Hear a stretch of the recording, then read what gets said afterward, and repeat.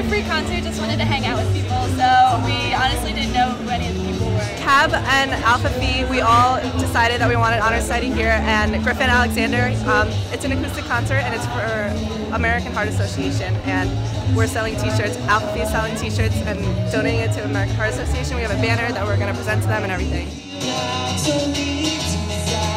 It was excellent. It really was excellent. As I said during the show, I've been running a couple of days without any sleep, so I'm still a little bit out of it, but it was a great time. I would describe it as indie rock without the snobbery, pop rock without the OMG.